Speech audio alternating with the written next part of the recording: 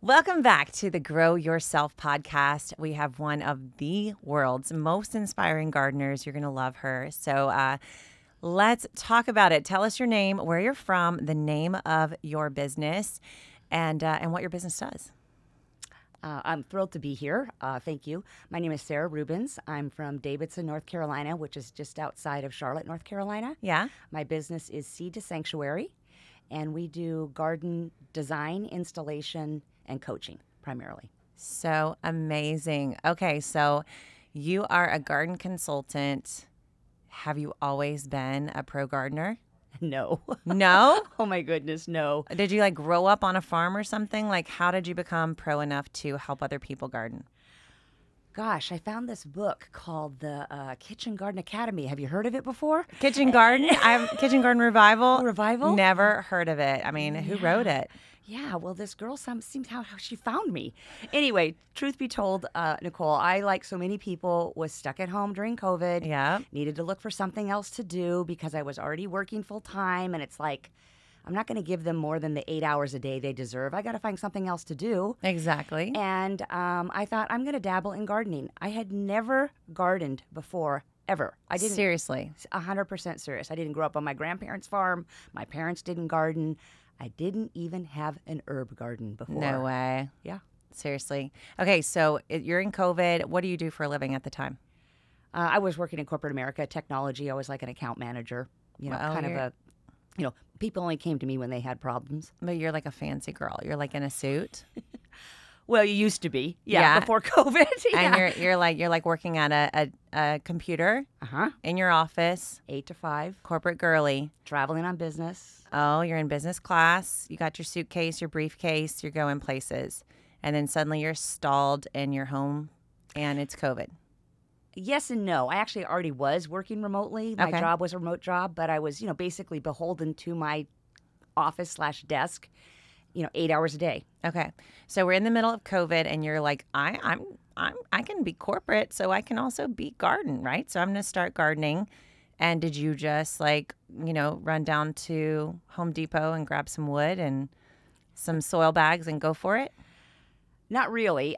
First, I reached out to my neighborhood, community Facebook page or whatever, and said, I want to learn how to vegetable garden. Is there anybody out there that can help me? Oh, so smart. And what's funny is I just remembered that I had done that. I kind of had forgotten about it, and really nobody responded. Oh, so sad. So I had a couple people that, said I can come, and they wanted to talk about flowers and stuff like that.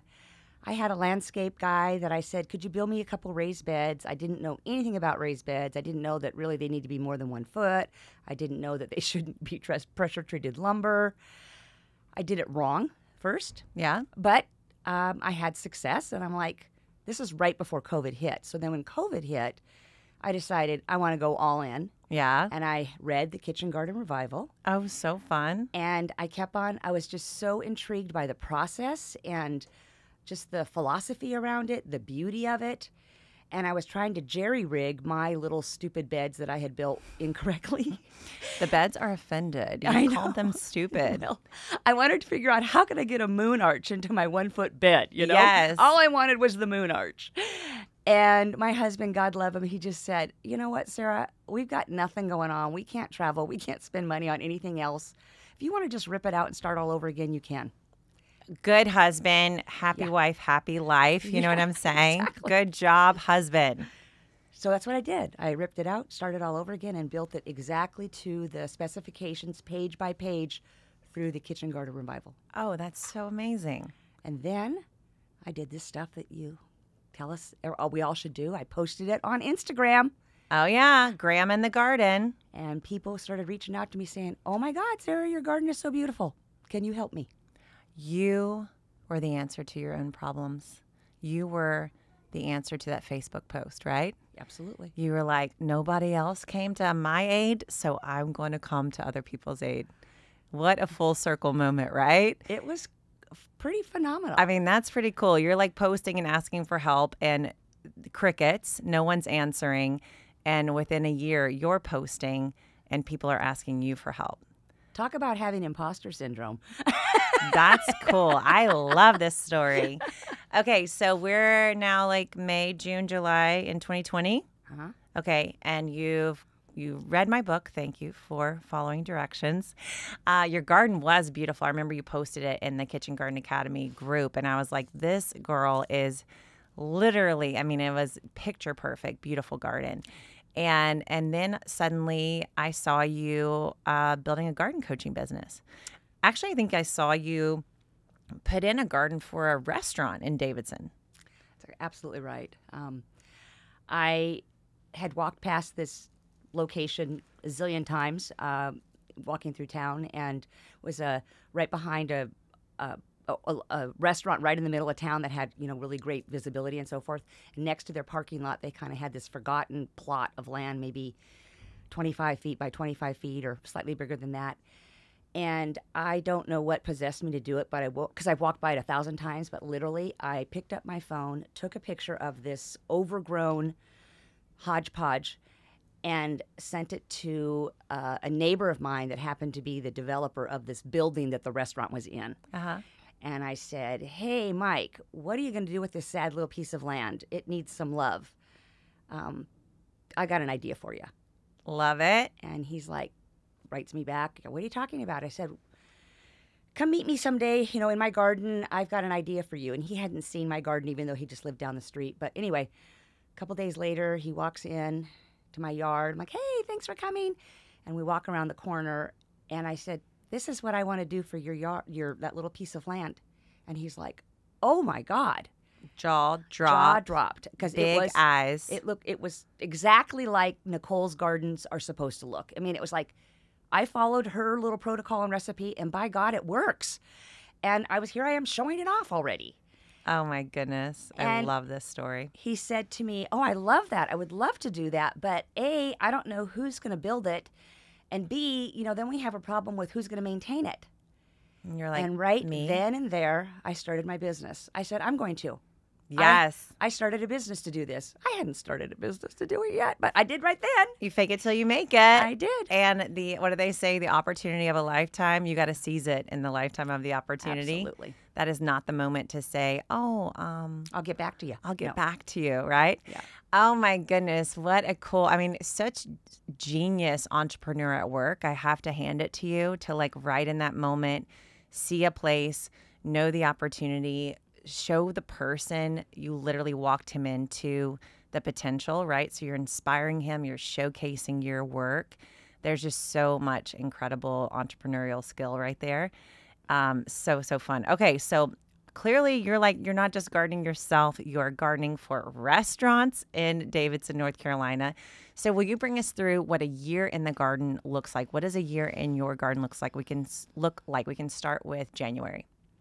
So quite frankly, in January and February, I kind of use that as an opportunity for rest and rejuvenation and a little bit of strategy. Mm-hmm. And I recommend to my fellow gardeners, your garden could use a chance to rest, and you could use a chance to rest. Mm-hmm. So that's kind of the way January is. February, we definitely are. It's cold. It's not. We get some freezing, but it's just a good chance to kind of, give yourself a breather, I would say. February, we're starting to gear up, talking about doing planting plans and what are we going to plant, making sure that I have my growers growing the plants for me and so forth. I tell you what, March 1st, boom, we are in all of the gardens planting them up for the spring garden. And that's the wonderful, brassicas and lettuces and beets and carrots and all the really fun things to get started with. And everybody's so excited about starting in March. Yeah, because we're rested. Yeah, we're rested. We took a nap. Yeah. So what's really funny is that, my clients are like, well, I want to plant my tomatoes. No, honey, you can't plant your tomatoes yet. So I help my clients understand that, and we just watch those plants grow and thrive all the way till, our last frost date is usually April 15th, but I don't trust that because inevitably we get a late frost early May. Okay. So I am just enjoying the garden then, but boy, tell you what, May 1st comes and boom, we are pulling out the stuff that is spent. And we are adding our tomatoes, our peppers, our squashes, all the wonderful, beautiful vining plants, and the things that most gardeners, that's what they picture growing. They don't realize that they could be growing things in the spring. Right. And then in the summer, we continue to keep those going. I'm teaching my clients how to tend, to prune, to harvest, pest control, disease control, all that type of stuff. And then in September, we're pulling out the spent things that happened during the summer, but I leave the tomatoes and peppers in, but the squashes and things like that are usually pretty much done. Okay. Back into bringing in kind of a repeat of the spring crops. Love the it. brassicas. And that takes us all the way through basically November. I just literally pulled out tomatoes like a week ago. Whoa. And December, I'm working on getting the gardens kind of tucked in for the winter. Take out just kind of clean them up a bit. I don't pull everything out. I let the roots and stuff decompose because that's good for the soil. Cover it up with leaves. Okay. And tuck it in for the winter. And then February, we hit repeat. Then it's like the story starts all over again. Starts all over again. But a little bit better. Mother Nature has it figured out. I love this. Wow. So really, I mean, what I heard from you is January is like the only month of the year in Davidson, North Carolina, when you're just kind of like not in the garden much. By the end of February, you're clearing, you're getting ready, you're prepping. And then March, you're off to the races, and that carries you all the way until November, December. Yeah, so I tell my clients that we have 10 months, a 10 months growing season. You certainly Wow. could grow more if you want to, but I just find that most people just need a little bit of a rest. Yeah, so would you say it's like mid-December till mid-February is the 2-month break? Yes. Perfect. Yeah. I love it. And like we're all pretty busy during that time anyway, right? Exactly. Yeah. I love this so much. Okay, so let's say we're right in the middle of like the full, like when you walked that chef, what was he, the chef or the owner? The owner. When you walk him into your garden, what would have been, and your garden was just like spectacular at that moment, what was a fun thing to bring inside and make for dinner or lunch or breakfast from the garden during that season? Well, that was so much fun because actually this was right about the time when people were starting to learn how to behave into this weird new world called COVID and what could we do and how could we get together with people, and everybody was feeling so isolated and so forth. And so I started to do this fun thing, which was lunch in the garden. Oh, and so cool. every week I was starving, no pun intended, but I was starving for intentional interaction with people.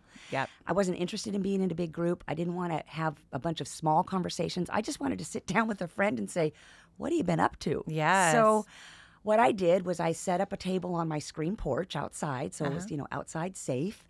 And I would invite one person over for lunch on a Friday afternoon, and whatever I made was all garden-centric. So every quote-unquote course out of the lunch, I'm not trying to make you feel like it was a fancy catered thing. It was Because like we are thinking fancy no, right no, now, no. So like I would start off, of course, with some iced tea, and it had a sprig of rosemary or fresh mint in it. Yeah. And then we would have a little snack, and maybe it was like a little piece of crostini with some herb-infused cream cheese and a slice of a cherry tomato on top of it. And then the main course would be like a fresh herb quiche, and then the salad would have, of course, spinach and Swiss chard.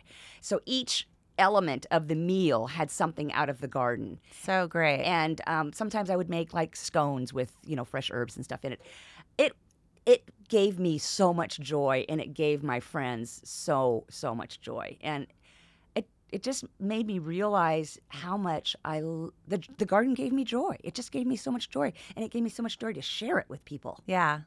I love it. It's so amazing to hear like you're telling this story and all these dishes, and I'm thinking to myself, like, a year prior to this woman didn't even know how to garden. I know it. And a year later, like you're helping people through one of the biggest crises we've experienced.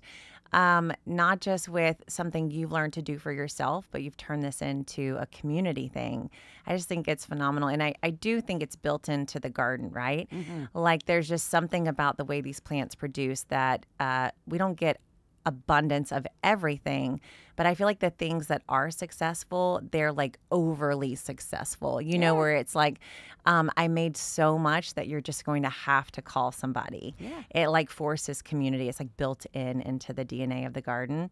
I just love how you picked up on that like immediately. That's so good. All right. So you literally sound like you've never, ever had a mistake, had that F word, the fail, had something that didn't quite work out. So can you dig way back down into your memory and find at least one plant one thing that you've grown, or maybe that your clients have grown, somebody where it didn't quite work out the way you hoped, just so we can think that you're like a human being and not like, like a fairy godmother in the garden. Ever had a fail in the garden? She literally Absolutely. can't think of it. No, I'm seeing your face here, and I'm seeing the look of like I'm searching and searching my catalog in my brain, and there's nothing there. No, I got it, honey. No, actually, I have so many ideas that I'm trying to figure out which one is the best. Okay. I feel comforted because Yes. when I saw your eyes rolling, I was like, she's literally never had a failure, and I'm feeling like a little embarrassed. No, I've got one. I've got a good one for Okay, you. And bring it. I tell all my clients, especially when I'm planting up their summer garden. Yeah. I do not plant summer squash. Okay. Because it is just so difficult with the squash bugs too. Oh, they're so gross. And they just infest in it, and once they get in, you can't get rid of them. Yeah. So I have had no success with growing squash, and so I tell myself and I tell my clients that is a perfect way to support your local farmers market. There we go. We are not planting squash in your garden. I love it because it's Yeah. just heartache, right? It's just not worth it. It's just not worth it. You're just asking for heartache. Exactly. Yeah, I have plants like that too that I just gave up on. Mm-hmm. And it's like, I tried it and it didn't quite work out, and it took a lot of space and a lot of time and a lot of effort, and just like you're moving into the not worth it category. Well, and particularly for my coaching clients, I don't want them to feel that are a failure, that they can't garden because they got the godforsaken squash bug. Everybody gets the squash bug. So just get rid of the squash. Yes. I say this phrase to a lot of people in the garden when they're just getting started and they think it's their, that it's just not working. They don't have a green thumb. I say it after me. It's not your fault. Like, this is not a reflection of you. It's just nature. All right. So that's one simple little failure. And I can concur. I've only had about 5,000 squash borers in my history. What's a success story? What's a client you've gotten to work with where you were like, oh my goodness, I could do this 100 times over? Is there someone you've enjoyed so much that it just made your business work worth all the hard work? 150%. I can't even tell you. I love all of my clients. I really do. I don't have one person that I think to myself, ooh, do I really have to go see them today? No, it's been so wonderful. But I do have one particular client that struggles with rheumatoid arthritis. Oh, wow. And she realized that being outside in the sun, in the fresh air, getting her hands in the dirt, just made her body feel physically better, but it also just made her soul feel better. So she had done patio gardening before, and she found me, and actually as a lead through the Gardenary referral program. Oh, amazing. She found me, and truth be told, her home is 2.5 hours away from me. So I initially started talking with her about that I would just do a virtual design for her, and that she could find somebody up in her neck of the woods to build it, and that I could do a little bit of virtual coaching. But the more I talked with her, the more I realized I just wanted to help her. I just wanted to help her. And so I reached out to my crew that does the installations, and I said, I think I have a pretty big opportunity. Would you be willing to travel there for this opportunity? And he's like, yeah, if it's in the winter months, I can do that. So I ended up building her an absolutely gorgeous, beautiful, huge garden. And we planted it for the first time in March. And in May, you absolutely cannot believe how abundant and gorgeous this garden was. Really? And she is just living her best life in the garden. And she has a community that comes and helps her. She gives tons of food. It's way more food than she needs. Yeah. But she is so generous and kind. She gives it away. It's just been such a wonderful journey to go through with her. And we've become quite personal friends. And I had a tragic situation happen in my life this year. She had a daughter getting married. And we just have begun to do life together. Wow. All through the garden. Wow. Yeah. That is really neat. It's been awesome. Yeah. And there is nothing like chronic pain that makes you want to find some distraction. Yeah. Right? Yeah. That's healthy and good for you. And how neat, too, that you actually gave her a strength. I gave her a sense of purpose, of something to do every day, to get outside, to walk, to move. And, she said some days it's just having bad flare-up, and it's hard, but then she'd had friends would come over and help her. And it was just a beautiful example of how she adopted the Gardenary lifestyle. She really did.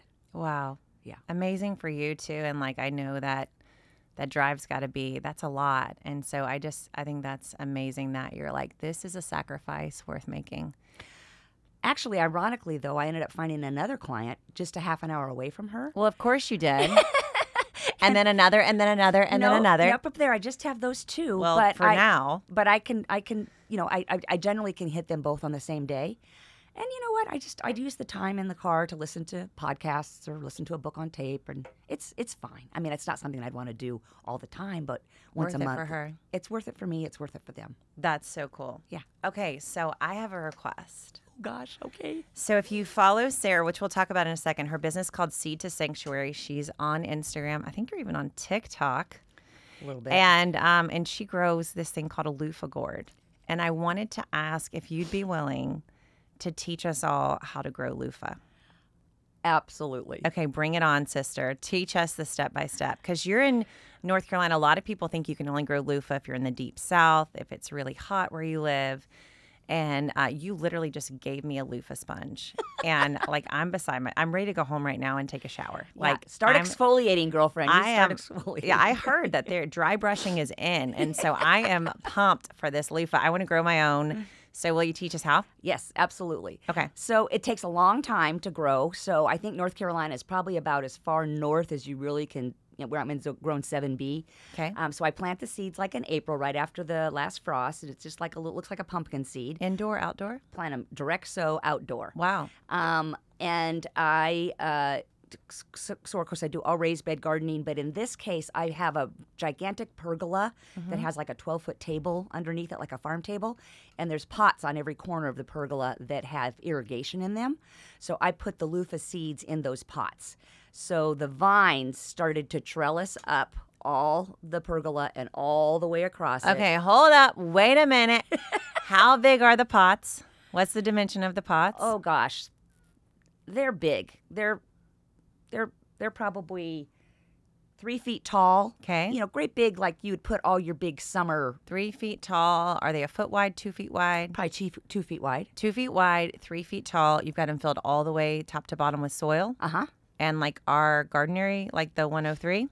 Or something else? Yeah, but this is where I have like my summer flowers are in. This is like my papa color. Got it. And you put 1 seed per pot? No. I put a number of seeds per pot. 3 seeds per pot? 5 seeds per pot. And you spread it out? Uh-huh. And you let all of them grow to maturity? Uh-huh. All 3 to 5? Sure. Per pot? Yeah. In just 2 square feet? 2 by, yeah. Yeah, because the vines are just going to grow up and they've got these wonderful tendrils and they're just going to grab onto Loving that post. you for this intensive planting moment here. Okay. So you put the seed in the ground in May as soon as frost has passed. Mm-hmm. And you're watering with every day, irrigation. Every single day drip. Drip. Mm-hmm. Okay. And how long does it take for them to sprout? Longer than you think. 2 weeks? Probably longer. Probably like at least 3 weeks before I could. I was like, wow. Oh, are they really growing? They take a long time. Why do plants do this to us? They literally give us this thing where we're like, did we fail? Did we do it wrong? So then guess what? You plant more. Yeah. And then all of a sudden it's like, oh, mother of God, I've got so much loofah. The quote of the day, oh, mother of God, I have got so much loofah. That's a sentence I'm pretty sure has never been said before in the history of mankind. All right, so it's sprouting, it's growing, it's going, and then it's going to start. Do you have to help it vine? Barely. Really? Yeah, barely. The tendrils do the work. Yeah, so, I've got this big post on my pergola. I was going to say, how thick are the posts? They're thick. So what I did was I took some twine and I wrapped it around the post just till it could get itself established to start to climb up to like the first brace that it could grab onto. Mm-hmm. And then it is like Jack and the Beanstalk. I mean, you wake up the next day and whoo, it's just grown like crazy. And it's these beautiful, huge yellow flowers. Wow. That become the loofahs. So how soon, if you plant in May, how soon do you get a yellow flower? Probably Middle of June. Oh my goodness. And then how soon does it start to look like it's going to actually create this real thing? Right away, because, every flower becomes a fruit. Okay, so there's no male and female. They're all going to make fruit. Love your face. I have no idea. Love the face. The face says to me, Nicole, why are we sexing flowers? I know it. I don't know. Okay, I do know I that love I that don't you have don't to know. take the paintbrush and pollinate myself and Well, all that. I don't have to do that. I'm loving that No. because you on top of your pergola is not a sight that I want to see. But the bees love them, so they're doing it. Love it. Yeah. Bees are just our best friends. Yep. Okay, so then they start to turn into the squashes, melony, gourdy type things that they are. And then they're just going to keep growing. You don't have to do anything. Don't do anything to them. And so this is the hardest part. Tell us. They're really long and they're really quite heavy. And so I've got all these, green gourds hanging down. And it's quite a conversation piece. It's like an obstacle course in your pergola. Kind of, yeah. I mean, it's just people come over for dinner like, what is this? Yeah, and then I get to bats. exactly, and then I get to talk about it, which of course I love to do. So then you have the waiting game, and you have to wait and wait and wait and wait and wait until about now, Really? even later. Wow. You cannot harvest. Well, you can harvest them to eat, but I don't do that. You have to wait until they're completely brown and crunchy still on the vine, and even when they're brown and crunchy, you have to go up and shake it. If you can't hear the seeds like a rain stick, Yeah. it's not ready. You have to wait until you can shake it, and because if you harvest them too soon, they don't mature anymore. They'll just rot. Oh, You have to wait until they are on the vine and they're shaking like that. got it. With me so far? I'm following. I'm just like, I'm picturing myself with loofah gourds on my head next year, and I'm so happy about it. Yeah. Okay, so they're just hanging there all the way like September, October. We have a first frost yet or no? Oh yes, we had our first frost so a couple the weeks vine ago. is dead. Yeah, so I tried to save it. I got my wonderful landscape guy come over, climb up, 20 feet tall, climb across this pergola with a great big gigantic tarp, and we draped it for like 3 nights. I don't know if it did any good or not, but it made me feel better, actually. That's what it's all about. So then I took the tarp off. The vines are definitely waning, but I still have a boatload of loofahs hanging down. Wow. So they don't show any evidence of stress. Yeah. So I might be putting loofahs keep on on my growing. Christmas tree for all I know. Keep on growing, loofahs. Yeah. Okay, so you're just going to wait until they look brown, shaky, hear the seeds. Then you're ready to take it down, and then you just peel it. Yeah, this is where the fun begins. Okay. So you take a sharp knife. I could cut an end off of either side of it. Imagine a great big, gigantic, thick cucumber. Okay. You take a knife and you kind of score down the middle of all the skin, and it's literally so crunchy it just cracks right off, and you just peel it off. It's kind of like stripping wallpaper. It just comes right off, and then I cut it in sections. And as soon as you peel it off and you lift it up, all the seeds come running out. So cool. Yeah, and then you have tons of seeds to give to people. Then you have loofah for life. Loofah for life. And then I cut it up in sections, like a little, as you imagine, a sponge section to be.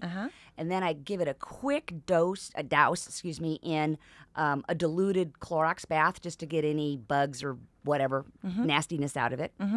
And then you can let it sit and dry. Yeah. Or if you're impatient like me, you put it in the air fryer. What did she just say? You put your sponge in the air fryer. For like 3 minutes maybe at 300 degrees, and they come out and they're dry and crunchy, and you're ready to give them away. I mean, I'm dumbfounded. The last thing I thought you were going to say is put your sponge in the air fryer. Yep. Okay, so cool. And then you have sponges to give everyone for the holidays because it's just in time. Yep. And then you've got a gazillion seeds. So you could actually give people sponges and seeds. I do. And then I have a friend who has goats, and she makes me homemade goat milk soap. Yeah? And so I do a little gift packet with a loofah sponge and some seeds and the soap. Oh, you are just too good, Sarah. It's so fun. Okay, I've got 2 last questions for you. First, what if you could go back to the moment when you were putting out that Facebook post, right, and you started your garden? What would be some advice you would give to that Sarah who was just about to dig in and start gardening? Just do it. Don't wait till you think you're ready Don't wait till you think you know everything you need to know. Just begin the process and learn as you go. There's so much content and so much information available. And ask for help. Ask for help. I love that one.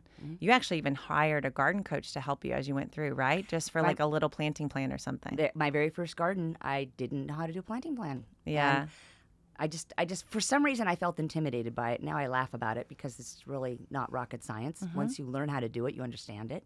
But yeah, I hired somebody to help me. Just do it. Ask for help. And can you imagine, what is this, 2023? So 2019, you were just getting started. In 4 years, you're no longer in corporate life. You are a full-time garden consultant. You are literally being requested to drive hours away from your home to help people in the garden. I mean, how's that feel? It's awesome. It is. I have a job that I can I don't have to ask anybody for permission. Can I do this or can I do that? Can I drive 2.5 hours away for this client? I could just make that decision myself. Every day I wake up and literally it's like a rooster that says, "Oh my God, the sun is out again today." It's like me. It's like, oh my God, I get to go out and be in the garden today. I get to talk to people about gardening. I get to do gardening. I get to learn about gardening. I get to post about gardening. It's just like so life-giving. I love that. Amazing. Okay. What's your big dream? What's the legacy you want to leave behind? I want to be known as the lady that transformed our town so that a majority of people in our community are growing something. I want them all to be able to point it back to me. Done. The lady that transformed Davidson, North Carolina into an edible, beautiful, luffa-covered city. Yep. It's going to happen. I mean, sooner than later. Pretty sure, especially after everybody listens to this. Oh, I hope so. So how does everybody find you? I love following you. Every single video you post, I watch. And that's saying something because I don't watch many people's videos. So tell everybody where to find you online. So it's on Instagram, it's Seed, the number 2, Got it. Sanctuary. Okay. Facebook, it's just Seed to Sanctuary. My website's www.seedtosanctuary.com. And the website's going to be T.O. Seed. Everything is T.O. except for Instagram is 2. Because of a hacker. Yes. But it's okay. It is okay. Yes. That, as I said, is a first world problem. For sure. You guys, if you're listening to this and you're anywhere near Davidson, North Carolina, Sara Rubens is your woman. You heard it here. She's going to transform her whole town into a beautiful, edible, and loofah growing place, and she's coming for your yard next. So follow her online. You're going to be so inspired. Thank you, Sara. You bring me so much joy. It is literally an honor to be associated with you. And yeah, you bring me so much happiness just knowing you're in the world. So keep growing. You got this. I got it. Thank you. Thanks for joining us on the Grow Yourself podcast. We'll see you next time. Thanks so much for listening to the Grow Yourself podcast. You can keep listening anywhere you love getting your podcast delivered. On Apple Podcasts, on Spotify, iHeartRadio, you name it, we are there for you. And if you want to read the notes and get our free resources to help you grow more, you can go to gardenary.com/podcast.